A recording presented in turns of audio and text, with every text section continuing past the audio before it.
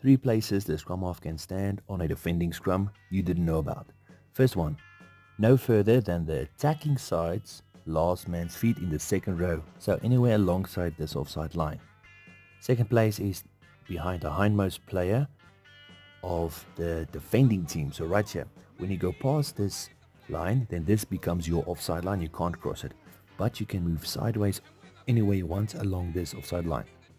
And then finally, if you retire all the way back to this offside line, which is 5 meters behind the hindmost player's feet of the defending team, then that becomes your offside line, and you can't cross it until the scrum is over. The offside lines for the scrum half for the other team would be the exact same offside lines when they were defending the scrum.